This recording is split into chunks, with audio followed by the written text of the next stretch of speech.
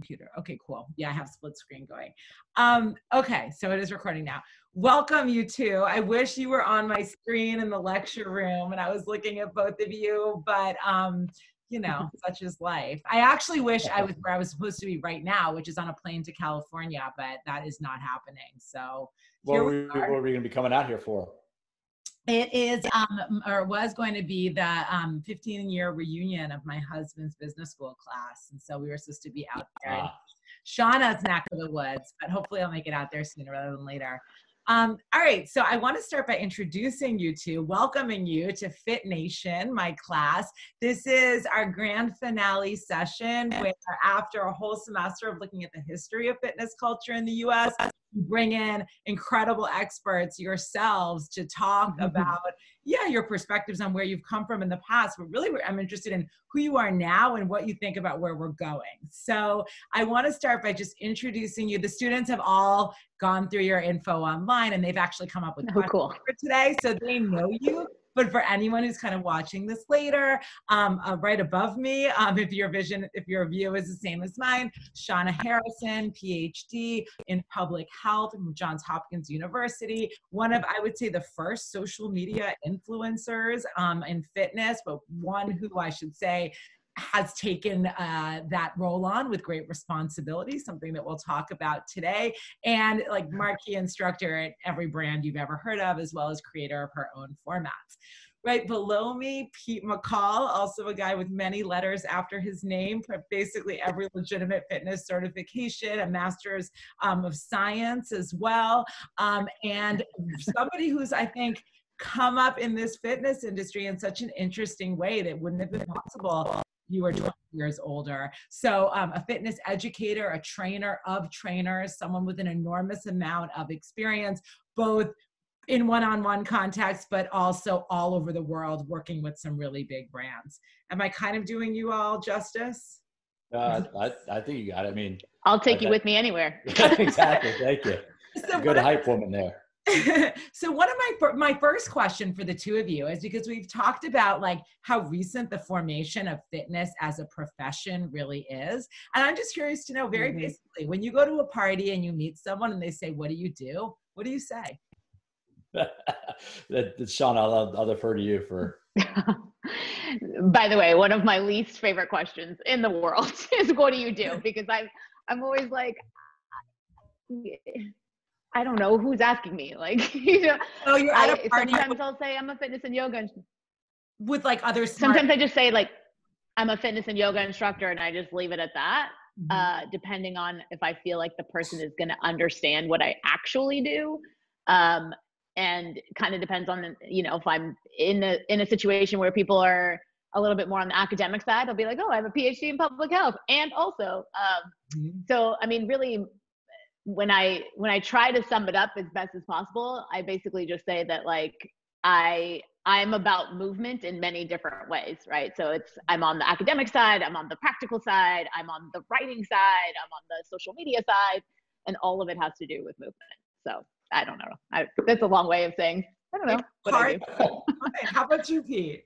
Well, one of the things I'll say is I'm like an education consultant. And because if you ever tell people you're a personal trainer, and I'm sure, Shauna, you've experienced this, if you tell people you're a yoga instructor, you get what I call the exercise confessional, of where you get somebody, you're at a party, somebody has, you know, a plate of hors d'oeuvres, they have a glass of wine in their hand, they're like, well, this isn't normal. And then they start telling you everything they've done in exercise. And I'm like, no, I don't care. I don't freaking care. Am I wrong? Am I right about that, Shauna? Do you have that experience where you get that whole all the time? They start, you know. So I've learned. I try not to. I say I'm an education consultant, and if they ask further, I'll say I work in the fitness industry, and kind of leave it at that. You know, just in a social setting. Yeah, that's so interesting. I think that exactly that feeling that you're like judging them or that you have these perfect personal habits, that comes from this interesting place of like people hold up fitness professionals in some way as like, oh, you must like only eat organic food and work out 3 hours a day and think I'm less than if I don't, right? Well, that's exactly it. Yeah. And then on the other hand, though, it sounds like, Shauna, what you were saying before, that, you know, sometimes you'll mention, oh, I have a PhD. Sometimes you'll say I'm a fitness and yoga instructor. Do any of you or either of you ever have had the response of, like, you say, oh, I'm an instructor, or I'm a trainer, and people kind of assume, oh, you must not be that smart, or that's all you do? Have you ever gotten that kind of? From my own father, yes. Yeah. I mean, he actually wrote that on Facebook without thinking that I would see it years and years ago. And, you know, he was like, my daughter, you know, he was explaining to someone what he's been up to and like what I had been up to, I guess. And he was like, yeah, my daughter graduated from Hopkins with her PhD in public health, and now all she does is teach yoga.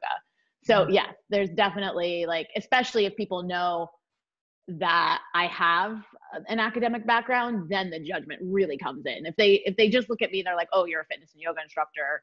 I think I personally take the judgment, even though they probably aren't actually judging me. I'm just like, but I'm more than that, you know? But yes, I mean, if people know that I have an academic background, that is one of the first things that they say. Yeah, I got that a lot. I mean, I came into the industry different than other people. I worked in politics first. I actually worked on Capitol Hill for a little while, and I was working at a major nonprofit organization when I decided I didn't want my future to be policy. And so I left, and for the first maybe 5 years, I had always had to answer my parents, like, when are you going to get a real job? You know, it's like, when are you going to be back, and when are you be done with this gym thing? And it wasn't until I started doing, teaching other trainers and started doing media spokesperson stuff that, I kind of like, that got kind of left aside. Legitimize it. Yeah. Yeah, it did. It really, you start doing stuff and start getting featured. And that was one of the things in political, when I worked in politics, I'd had media training. And then the one health club company I worked for found that I told the PR person, and then I became the go-to person for any media stuff in the Washington, D.C. market. So that's kind of how that kind of progressed from there. Do you think that is changing, that people are like, oh, all she is a trainer, or all she is a yoga instructor? How is that shifting? I think social media is doing a lot of that shifting, by itself, just because we've now, I would say social media, and also some of the online training and things like that, because now it's almost like you become these superstars. You become these, like, I think people actually get into fitness now wanting to become famous. And, then there's all this clout that comes with it. If you, have a lot of followers, or if you work for a really big brand that, has this like big name. And so I think when you are able to sort of speak at that level, then there is like a lot of like, oh, there's like a reverence for it, like you're some like super expert, and for better or for worse, I guess. Well, I always joke that fitness instructors were like class D or class E celebrities, where, if you want to call celebrity, somebody knows your name, but you don't know that person. Because if you're teaching, 4 or 5 nights a week, or if you're teaching 10, 12 classes a week, you're in front of a lot of people. And so you kind of open yourself up a little bit. You share about, what's going on at home a little bit. You share, so people know who you are without you really knowing them. But it's only magnified in the past number of years. So I think, yes, that maybe in the last 5, maybe 10 years since the turn, since the start of the 20 teens, that it's really been seen as really a career to kind of work towards, as opposed to something that people fell into, or a job that somebody did for a little while. Yeah, I think that's right. And that's actually a good segue. Can you each tell me a little bit about how you got to do these multifaceted jobs that you do today? Like, what led you to this field and this career? I never thought that I would be doing this as, I don't even know if I can consider it full time, but even as like my main, thing. I actually started teaching, fitness when I started learning how to teach when I was like 17 or 18. And this was in 95, 96, something like that. And I had been taking, step aerobic classes, which were the thing back then, right? Fitness, by the way. It's so great. And, prior to that, I had been doing, VHS tapes in my room here and there and like whatever. And I was taking a class so much that the instructor was basically like, hey, do you want to learn how to teach? And I was like, sure. And so he actually took me under his wing and was like mentoring me to learn how to teach. And I hadn't even graduated high school yet. and I was playing sports and I was doing all the things and like whatever. And then when I went to college and I knew I wasn't going to be able to play sports for where I went to college because they were too good at everything. I somehow just like fell into, Stanford had this like aerobics program. It's called Stanford Aerobics or something like that. I think it still exists. I used to take classes there as a grad student, which is not each other, by the way. But anyway, go on. Yeah. And so I started teaching for them. Like that was like my first teaching job. And then off campus, somewhat nearby, there was a 24-hour fitness. And so I started teaching there as well. And I was just doing it on the side while I was going to school. Then once I graduated, I actually became a Spanish teacher. So I was teaching during the day for kids, but in the mornings I was teaching an outdoor morning boot camp. And then the evening, sometimes I was teaching at 24-hour fitness. So I was like all over the place. Things you do in your 20s that I don't understand how I did, but, and then I went back to school and, I've been teaching this whole time. So I went back to school in LA. I got a job. I just transferred from one 24-hour to the other and just was teaching down there. And that's when I actually started to, on my own, this was pre-Facebook even, I want to say. I taught this like Pilates and yoga combination class, PIO, if you know it. And it was like a Sunday morning, whatever, but it ended up packing out all the time. And I had like an email list because I was in school. So like if I went home, I would let people know, hey, I'm not going to be there, whatever. And I developed this like really big email list, which I wish I had actually done a better job at. I didn't know anything back then about any marketing or whatever, but I was just doing it on the fly. And then when I left, what's actually very funny is when I left there at my graduation barbecue, a bunch of my students who came were like, hey, will you film a few workouts so that we could have them? And when you're gone, we can still do them. And I was like, I'm not going to film myself. I can't film myself. Like, what are you talking about? Now I'm like, oh my God, I could have, all the things that could have happened, but I didn't do it. And then I went to Baltimore for my PhD and was teaching there. And then using some of that same beginning marketing stuff, I was doing that in Baltimore. I created a class called Hip Hop Cycle because I didn't want people to come to my class. Really, the ultimate reason was I just didn't want people to come and request songs I didn't want to hear. So I just was like, let's call it this. And that developed its own brand. At the time, again, I didn't really know what I was doing. I didn't really feel like I was actually creating a brand. And that just kind of snowballed into when I finished my PhD and I moved back to the Bay Area, and I was just like, I need a break. I don't want to do anything. I don't want to apply for postdocs or, whatever. Because Baltimore is the hub of Under Armour. Also, I had a bunch of Under Armour employees in my class. And so somehow my name got thrown in as they were like sponsoring some trainers. So I was like I think there was 5 of us for a while. And we're all still super close. None of us are still with Under Armour, but I got sponsored by them. And that just like snowballed into everything, because then I got on social media and I started, not because of them, but I sort of used like that avenue as a way to be like, hey, I want to do this challenge. Let's call it Sweat a Day. It was kind of off of the campaign that they did.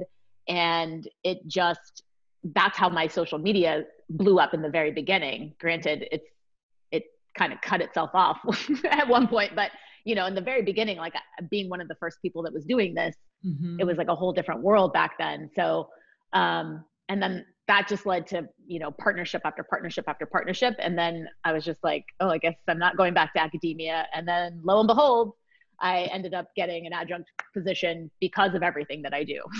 So circles back. Full circle all the way back. And now I'm doing both.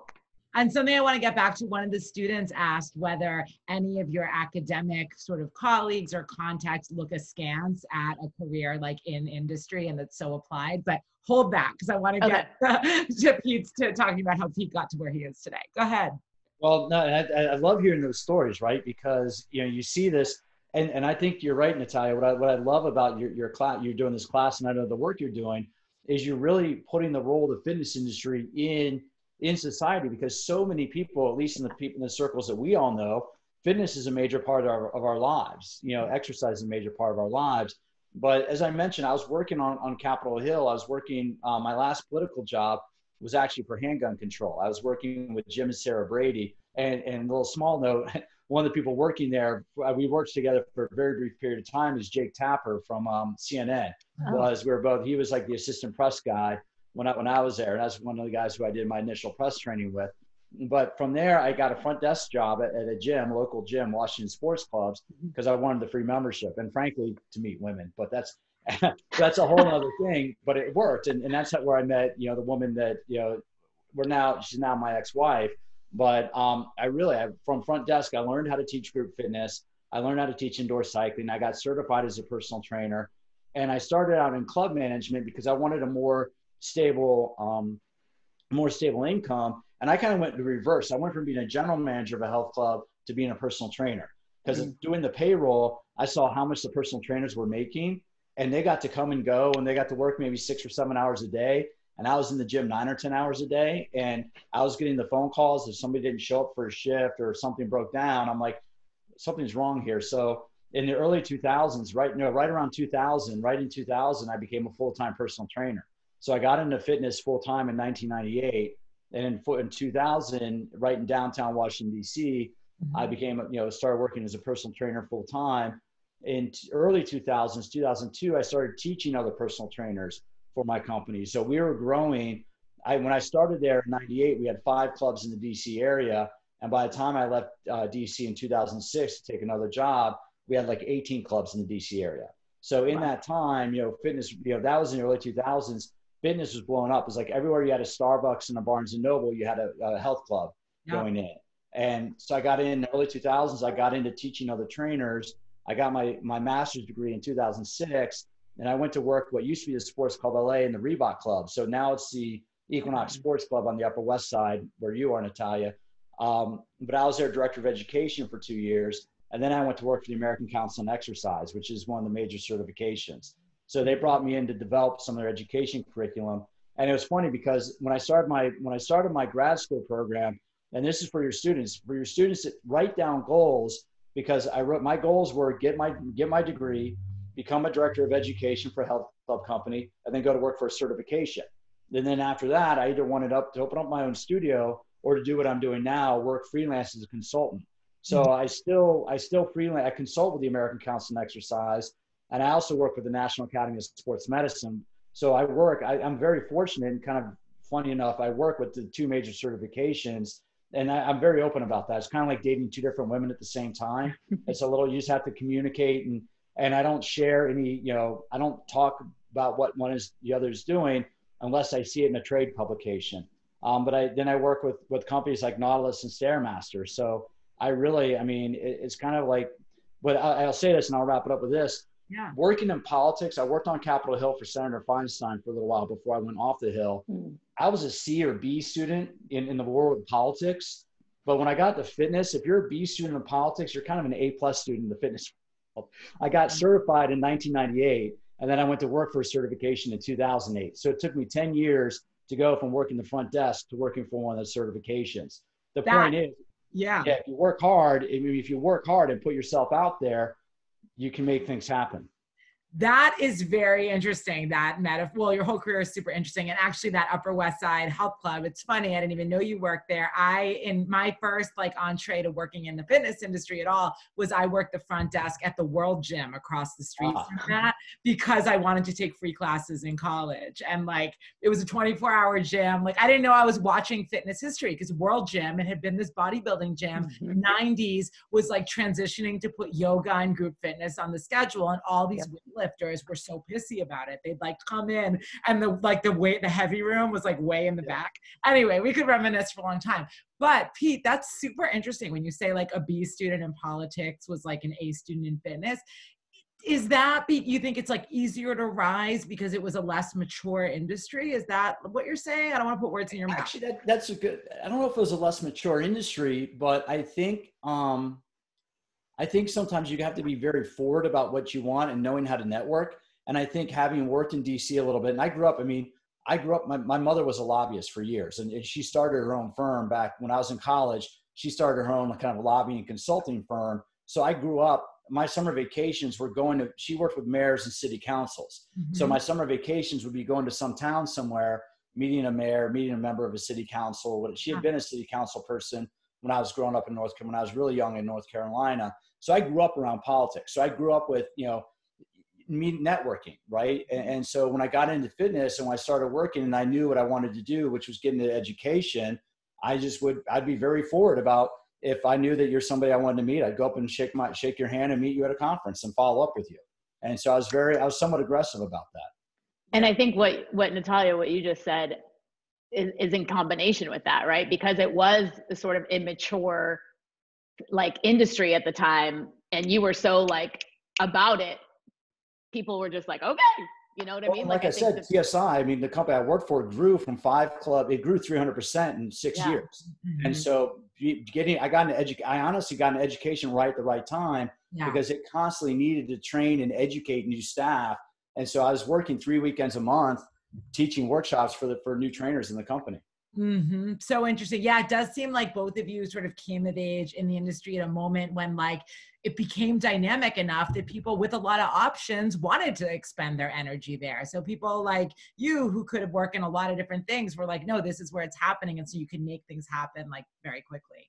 And I also think that there's some degree of like the people who came up in the time that we're talking about, right? Like the late 90s, with everything being so new and with like it being so unknown, I think if you were able to somewhat make it, then you had already like developed this like scrappiness about being in the industry that when opportunities came up, you're like, all right, well, let's just try it, because like you already had that like that scrappy nature.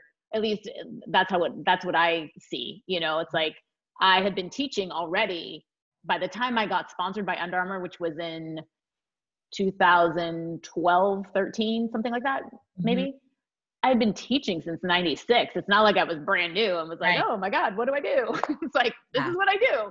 So I think that there's also this, it was a very different time then. Like there was no marketing for your classes. There was no, people literally stood in line and wrote their name down on a piece of paper to save their spot in class. And you could only do that 30 minutes. You know what I mean? Like it just was like a totally different time. So you both talked a lot about working with different brands, and you've both worked with all the biggest brands in the fitness business from like a lot of different angles. One of the students asked how you make decisions about which brands to work for. And I assume they mean both like what makes it worth it for you, but also ethically. There's no brand these days that has escaped like some bad behavior, particularly when you're in the intimate business of bodies and health. Yeah. And like, there's a lot of ways to screw up. And so I don't know if you each have like a philosophy or if you even have stories that illustrate how you make these choices. I have a lot of stories because I'm very, very particular. And you're right. There's no brand that's going to be perfect. There's no, no way to fully escape these mishaps that happen. But, my number one thing is coming from the background that I come from, where I had an eating disorder, and I'm very like adamant about the way that we talk about the body and, how we utilize fitness for the sake of the body and aesthetics and all of this, right?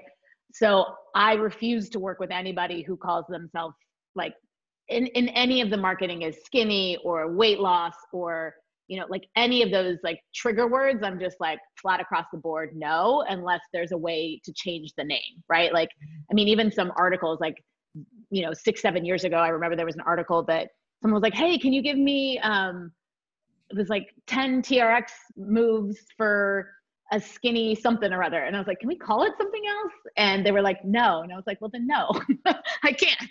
Yeah. So I think, that's one thing. And then,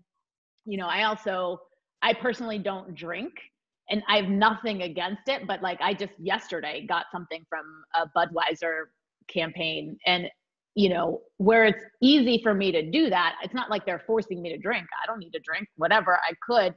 But it's like, is that really my brand? Am I really actually promoting something that I would use? And so that's my other sort of, there's the ethic thing. And then there's also like, am I actually using this product? Is this something that I would actually, so I refuse to like promote a product unless I've at least tried it.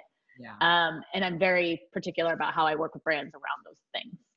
Yeah. Well, I like this question because I think a lot of people, I've seen a lot of people in our industry that kind of a new product will come along. They'll kind of like, they want to go work with that. And then they dilute themselves because they're seen as being with so many different products. And I've been very particular. To me, a product has to have a legitimate purpose or has to have really a good scientific validity behind it before I want to get behind it and work with it. And that's just coming from having worked with a certification group. And I love your point, Shauna, because I am not, I've always been a thicker guy. I am not like Johnny six pack. I just show that down, but I was never about the aesthetics. My background was never about bodybuilding. My background was never about looking a certain way. I played rugby, and it was always about, are you strong enough for your sport? Are you fit enough? I played rugby. I didn't know that. But my training was always about being one of the fittest guys on the team. Who cares what I look like? I didn't, your muscles don't know. They only want to know that you can perform. But as a consultant, what I look at is I look at brands that really, what's their legitimacy?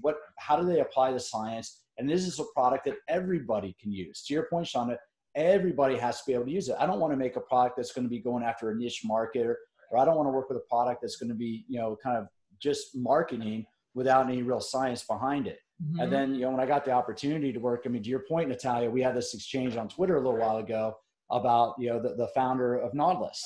The founder of Nautilus has had, but he's no longer involved. He hasn't been involved with the company for years, but I now have the opportunity. This is one of the biggest brands. If you ask people, name 5 brands, non-fitness people, name 5 brands from fitness, Nautilus and Stairmaster are probably 2 of the top brands they know off the top of their head.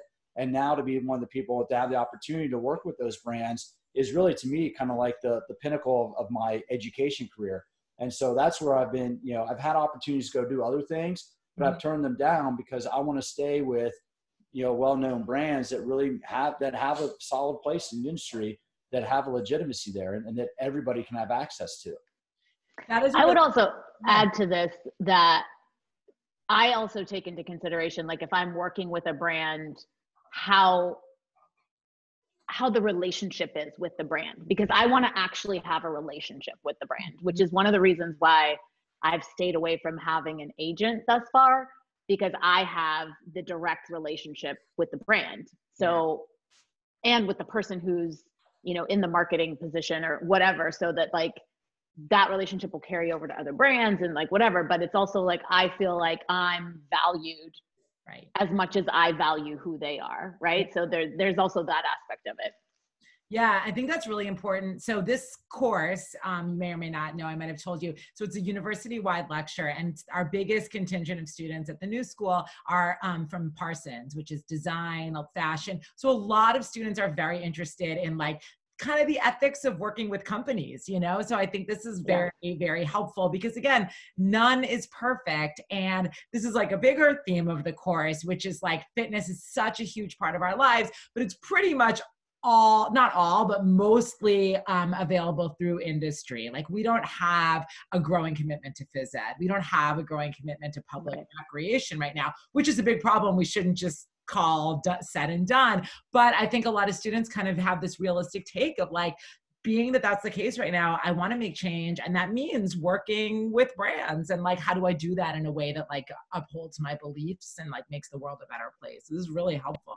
Well, and sometimes when you come into a brand, again, you may have certain preconceived notions, but you have an opportunity to have some influence about what that message can be going forward. Right. Depending on, it doesn't matter what the message was in the past, you always have an opportunity to kind of shift and craft that message. Mm-hmm. And that's been one of the biggest opportunities working with Core Health and Fitness, which is the parent company of Nautilus and Stairmaster, is to be able, how do we now guide the message to really try to be inclusive and try to be approachable by everybody who might be coming into a fitness facility. I think, and again, that's the other thing that I paid attention to. That was a hard part about having worked for a company that was very exclusive, like the Sports Club LA. We used to have valet, they had a valet car park, and you come out in the morning, there'd be 2 or 3 Bentleys down in front of the health club. And it was like, okay, but I wanted to do something more where it was more accessible by everybody, because this is, everybody needs the benefits of being able to exercise on a regular basis. And I know, Shauna, that's a big concern in some of the work that you do, right? Is how do we make this accessible for everybody so everybody can have access to this? Mm-hmm. Yeah, it's huge. Go ahead. No, go ahead. Oh, so, as a historian, I look at change over time. And as a historian, we also often resist like the simplistic, it used to be bad and it's only been getting better. Or we used to have this golden age and now everything sucks. And I'm curious to know, like, I see a more complicated narrative emerging both from the research I've done, but also even the way you describe your own trajectories, that in some ways, we've got this bigger industry. We've got more like people with really credible scientific backgrounds coming into the world, more people going into the gym, et cetera. On the other hand, we have like, oh, you have 1 million followers. You must know what you're doing. Like, what do you think fitness is moving towards having a more positive impact in the world? What are, yes, no, what are some of the factors that you look at in making those kind of assessments? I mean, I would say yes and no. Complex thinker there, Shauna. Yeah, I mean, I think from looking at this from public health perspective, right, there's two things happening. One, fitness in the sense of it becoming this more trendy thing to do will have a trickle down effect because there's going to be more industry, there's more focus, there's more like all attention, like all of this stuff on movement in all of its different ways, right? You have every hybrid possible at this point, and you have all kinds of studios. And I mean, granted, all of this COVID is a very different scenario, but I'm sure we'll get to that. But at the same time, it's very reminiscent of like what's actually happening in the US, where you're having like this elite, like classes are costing more and more and more, and clothes are costing more and more and more, and all of the products and all of the things and all the, the accessories that you need create this like very, very elite group of people that can access what is the trendiest thing happening in fitness. Where, as Pete was saying, we have this issue of accessibility that's problematic for a large majority of the US. And it's like, while we're bringing more attention to it, which is great, we also are still also creating like a bigger gap between the haves and the have-nots. And I think that is a huge problem. And, I think this COVID situation is also pointing that out in various ways. But, I do think that there's some degree of great that's happening. And then there's some degree of, we have a lot of work to do. And also like, I mean, and that goes for many different things, right? That goes for like the popularity of instructors that have like millions and millions of followers, or I shouldn't say instructors. Let me back up. Population of people who have millions and millions of followers who maybe don't have like the same kind of certifications or qualifications or anything. And what comes with that in the social media aspect is also this like very aesthetically focused, aesthetically driven part of fitness, which is very different from the movement is good to prevent chronic disease and to get you healthy and to keep you living longer sort of, so we have this like dichotomy happening. Yeah. What do you Sorry, think? I got my dog is chewing something, chewing one of her toys. Like, is that an animal or a child? That's coming in there. If you hear it growling, that's what it is. But but when we look at it, I mean, because one of the things I love about following you on Twitter, Doc, Natalia, is that, I always like to call Doc, so I'll refer to you as Doc. But right. what I like about is you've done a great job of showcasing the history. And as somebody, I mean, I am a history geek myself, and that's why I love what you've done, because you can look at the early to mid 80s as kind of like the early golden age of fitness, when it became, because look at the movie stars in the 70s. They had like no, in the 80s, all of a sudden all the movie stars had to be buff and be muscular. And you had, Von Damme, you had, Schwarzenegger, you had Stallone. So you kind of, that drove fitness. So were the 80s a golden age, or, was it, the early 2000s when you had Seinfeld, so it was late 90s, because if you remember in the 90s, Seinfeld, one of the recurring themes was there would always be at the gym, when Elaine was flirting with John F. Kennedy Jr. So fitness has always been kind of in the background of popular culture. But I would argue that now we're kind of in the golden age, because when I went to college, I graduated high school in 1990. The only thing I would have done with a PE degree or with a kinesiology degree was either be a PE teacher or be a physical therapist. There was no career in fitness. It wasn't until maybe the mid 2000s, when I was working full-time as a personal trainer and group fitness instructor, that you could start earning a viable career in fitness. It's only been maybe since 03 or 04, because, and I wanted to mention this earlier, back in the early 2000s, Natalia, there were maybe 4 or 5 Equinox locations in New York City, and now you have Equinox in almost every other corner. TSI, New York Sports Clubs, has locations almost in every other corner. So over the years, in the past 15, 20 years, gyms went from being a very hard to find, and you do a great job of writing about that, with the whole gay culture of what a gym used to be, what it used to mean to the gay subculture in the 50s and 60s. Now gyms are becoming anchors. And now with the collapse of the shopping mall, gyms and fitness studios are now the new anchor stores for certain developments. And that changed in the 2000s. That legitimately changed from the 90s, where it was hard to find a gym when I was in DC. And I'll finish with this. When I did my semester abroad in London in 1993, there were 2 commercial fitness facilities in downtown London in 1993. There's a YMCA and there's a big posh high-end health club. And other than that, gyms were not really that existent in London in 93. And I was a student that wanted to stay in shape for, I was playing American football at the time before I got into rugby. And now in London, you can't swing a dead cat without hitting a Soul Cycle or an Orange Theory or it's just changed. The gym has become the new corner store. It's part social, part health, and part everything. So I would say that now we're kind of in the golden age of fitness, and that's how it's evolved from that. I agree with you in terms of the role it plays in people's lives, because I do think a lot more people with a lot of different body sizes and backgrounds, et cetera, are finding like community through fitness. I do worry with this like big business corner store thing, that whereas it's true that it was harder to make it in the days that like you all came up in, now in some ways, don't you see a kind of de-skilling of fitness labor, that like, oh, now it's plug and play. We can not give you health benefits and pay you very little because we're not asking you to come up with this brilliant creative content. We have like basically a pre-format, and that worries me. I understand how that's about standardizing control, or standardizing quality, but I worry that that makes the fitness workers, who are actually more and more important in people's lives, actually less and less valued from an economic standpoint. And I know we're getting late, so one more question after this, I promise. But what do you think of that? Do you want to go? You've worked here. I mean, I agree. Like, I think coming up, when I came up, like I was saying, someone took me under their wing. So for weeks on weeks on weeks on weeks, he would work with me after class, teaching me about music, teaching me about cueing, teaching me about how to structure a class, how to choreograph a class. All of these things would let me teach little pieces of his class. Like, I learned the teaching techniques from this perspective that doesn't even exist anymore. Like, that doesn't happen.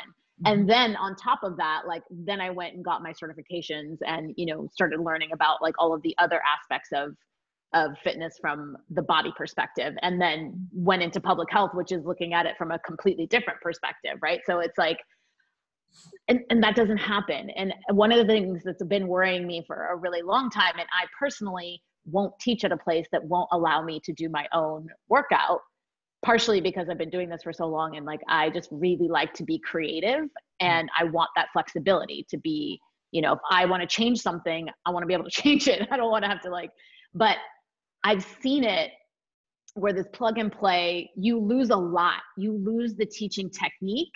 You lose the ability to think on your feet and to change when things need to be changed at the last second.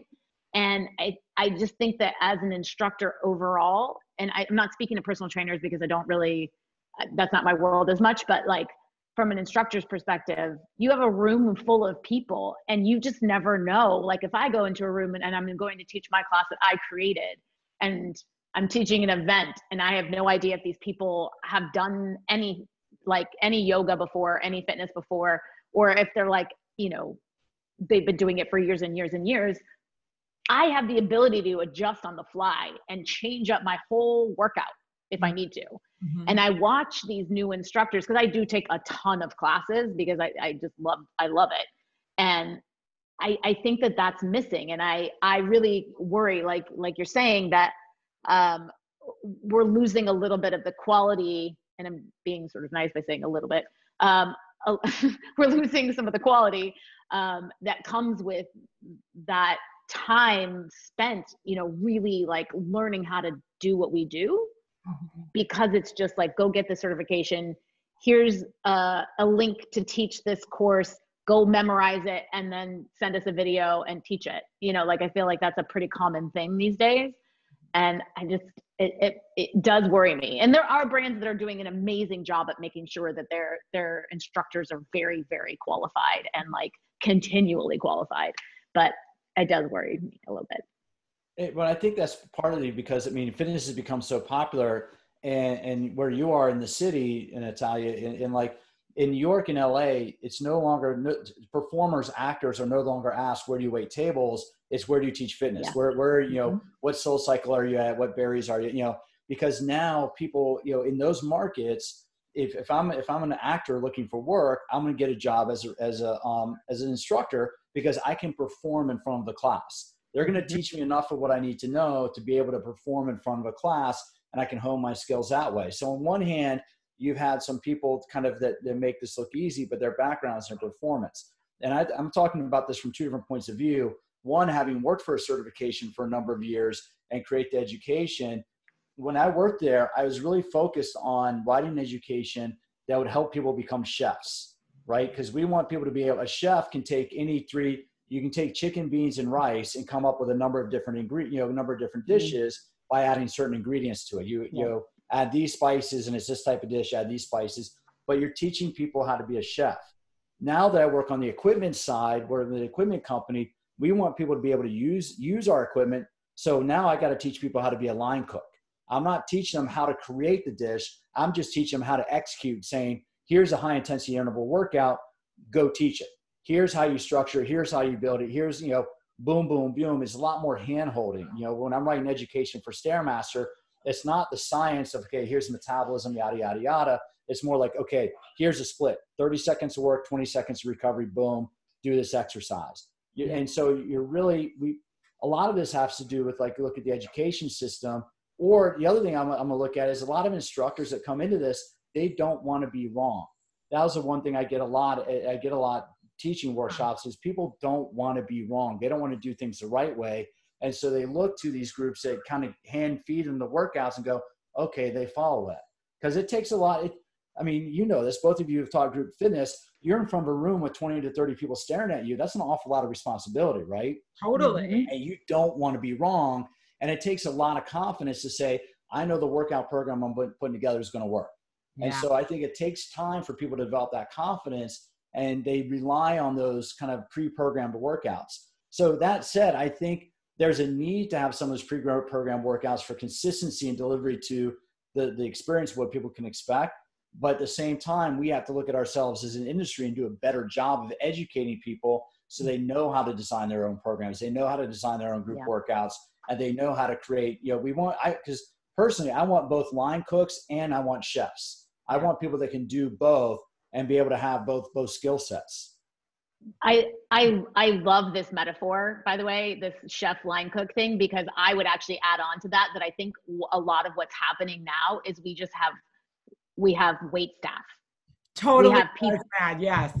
We have people who, you know, there are the people who are the chefs. We have the people who are the line cooks who are, you know, learning all these things and a little bit more specifically and then able to deliver it. But I feel like what a lot of what's happening now is, and you mentioned this also, Pete, this sort of performance aspect of it, right? Where it's like, we want someone who can take that food from the line, deliver it to the table, and like deliver it. So that we're singing happy birthday and we're like, you know, doing all the things and getting the big tips and like, you know, the whole show. And it's not to say that that's not important, because it is important. To me, that is just not my number one priority. I walk into a room, my number one priority is safety. My number two priority is to get you a solid workout or class or whatever it is that I'm delivering. And then my number three priority is to make it fun, right? But like, I'm not going to even touch fun if I am concerned you're going to fall off a treadmill or, you know, drop a weight on your foot or whatever it is. Like, that's always going to be my number one priority. And I think this this metaphor of like having this wait staff is the concerning part. And it's like, you can have the wait staff as long as they've gone through the training and understand what the chef is doing, understand what the line cook is doing, and then can deliver the party at the table. Right. No, I like that. I never thought about completing it. I like that though. I like, because it is the wait staff that brings the food and brings the menu to life. Because how often do you rely on the server to say, what do you recommend today? And you had great servers say like, oh, I want that, because they do such a good job of describing that. You're like, that sounds delicious. Because you have the best chef in the world, and if you have a server that comes up, here's the menu, what do you want? Yeah. It ruins it. It doesn't be able to share it. Yeah, that's right. I also like, Pete, that you use the term education rather than training because I think that gets to a distinction that you're both referring to also in the like education world, which my first book was about the history of schools. That's a big difference. Like education is about learning and having the capacity to like the skills and the critical thought faculties to do things yourself. Whereas training was often targeted at a much lower level of performance. Here, I'm going to teach you to do this particular thing without a connection to sort of like the broader meaning. And it's much more limited. Okay, so we really have to wrap up, although I could talk to you for like 6 hours. But so here we are. I'm like sitting in my basement, like all the gyms in America are basically closed. Like, what is coming next? Shauna, what do you think, Shauna? You've been up in the Bay Area. We talked about this recently on the podcast, and that's, we did. What do you think? I mean, you're seeing what's happening in the Bay Area. Well, I'm assuming you mean like what's coming next, like post-COVID, or as we come out of this. It's really interesting. Like I've had this conversation numerous times with numerous people, and I think a couple things are happening right now. Obviously, the home workout. I actually just wrote an article about this too, but the home workout thing has been around. Like I said, I was doing VHS tapes in my room. Like it's been around for a really long time. It's not new. The online workout thing is not new. It's not as old as that, but it's not that new either. None of this stuff is new, but the scenario is extremely new. And what I see from behavioral health and health communication are like my jam when it comes to public health. And so when I'm looking at what's happening from a fitness world, I'm just like, I'm seeing these two things. I'm seeing like the technology and the things that are happening because we're stuck at home and because we have these online capabilities. Mm-hmm. And again, we're speaking of the people who are able to do all of these things. So there's a whole accessibility and privilege that comes with all of this, which is actually what my article was about. But so just putting that, we already are understanding of that. But the behaviors that are coming with this are super fascinating to me, because you have people who've already been working out at home. Maybe they were doing Peloton, maybe they were doing, some videos or, an app or whatever it is. And they have already developed those habits. I think a lot of the like Beachbody stuff helped out with some of those at home habits. But there's a lot of people who have only been going to the gym or have only been taking classes and do that because they can't imagine working out at home.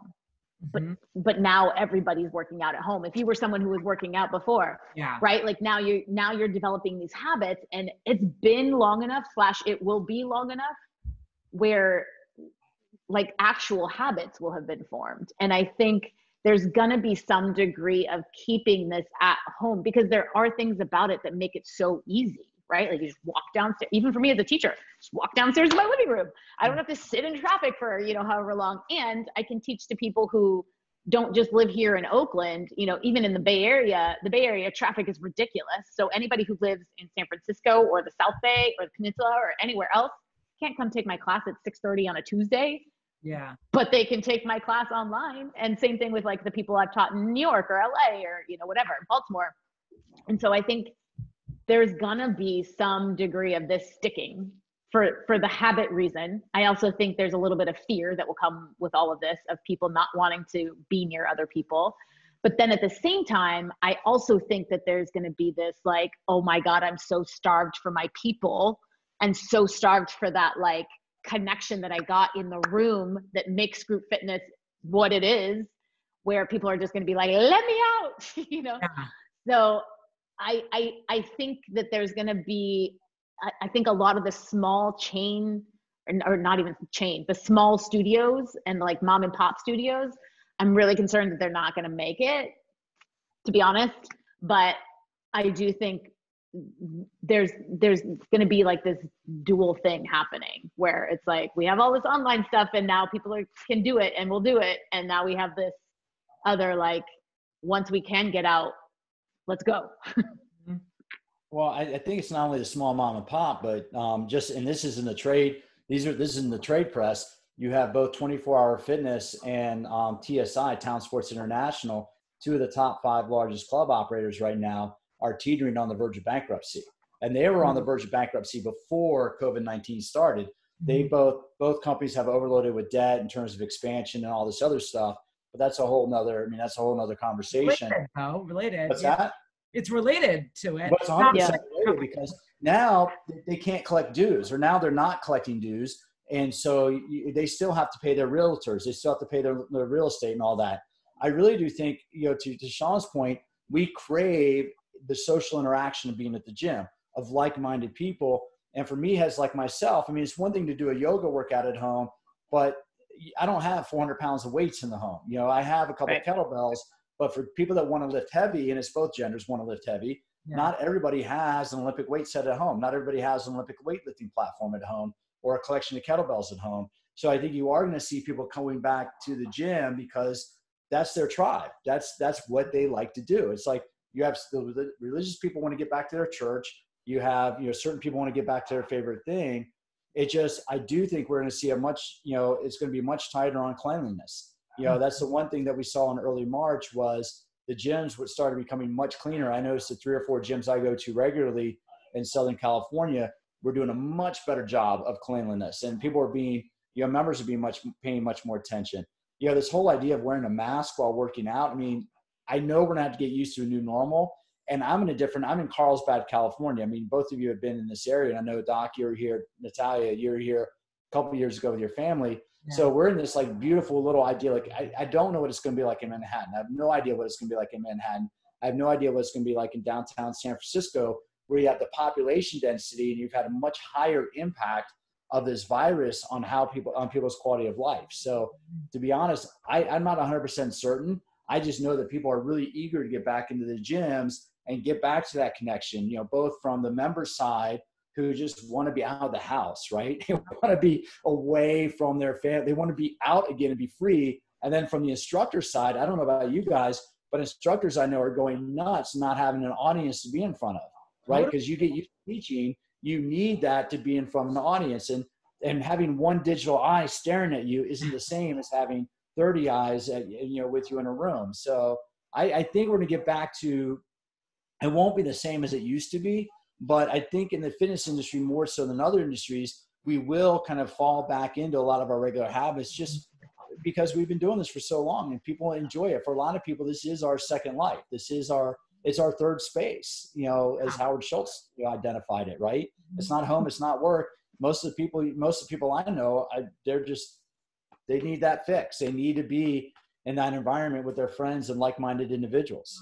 But I will say, no matter how much of a fix we need, no matter how much people are going to crave that, we are still at the mercy of the way that we're going to come out of this. And we're not going to just come right back. So the ramp up that's going to happen with how we come back to normal, first of all, normal is never going to be what it was for anything, let alone fitness, right? Yeah.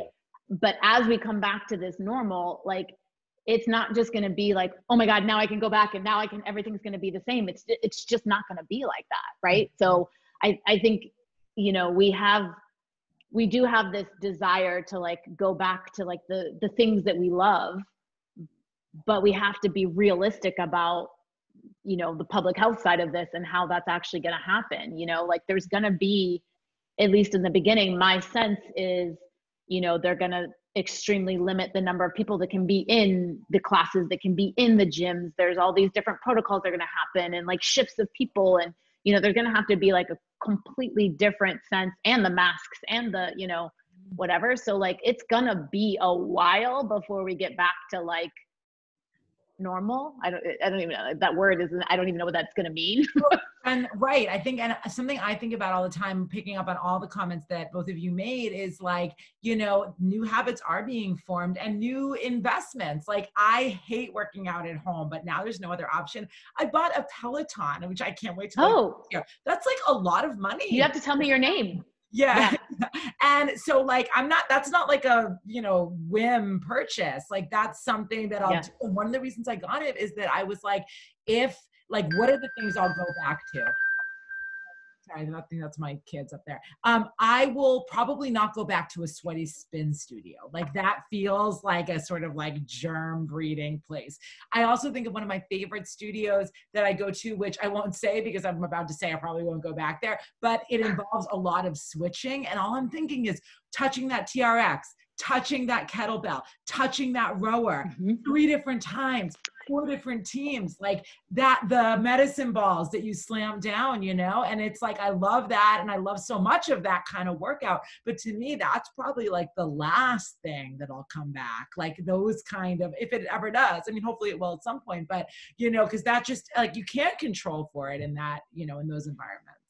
Yeah, I think you're dead on. Yeah. Well, I think real quick to add on this, I know we're wrapping up, but what one of my friends said, and I think you both know her, Trisha Murphy Madden, she was suggesting that clubs might be selling kits, that it's like, if you're going to go and take classes, you might buy, if you're going to go take a certain class, you might buy your own TRX, you might buy your own medicine ball, or you might, and maybe that's a new revenue. I didn't even thought about that. That's a new revenue opportunity for Jim, is I can get a locker. I mean, gyms have always had those monthly rentals. Now, if I'm really a class person, maybe I'm going to pay an extra few dollars a month. I'm going to keep my equipment here. I'm going to keep my TRX at the gym. I'm going to keep my own personal medicine ball or my own personal elastic bands. I hadn't even thought about that, but that might be something we see down the line of a new opportunity, because every crisis creates new opportunities and new business models, right? I mean, you can sit there and be like Chicken Little and say, oh, the sky is falling. Or you can say, all right, well, we have to change the way we do business. So how are we going to change the way we do business? I mean, the glove manufacturers, like already the weightlifting gloves, someone's designing some awesome new prototype that like the gym. And the masks and the running and the whole, like, because I almost suffocated when I tried to run just a half a mile with my mask on. I was like, maybe not. Well, I know. God, we could talk about this forever. We didn't even talk about apparel. I am going to let you two go because you have so many other people probably to share your brilliance with. But thank you. I'm so grateful. And thanks for all the work. Thank you for having me and us. Yeah, thanks, Doc. This is a lot of fun. You guys are awesome. Let me stop the recording. Hold on. Let's see. Stop.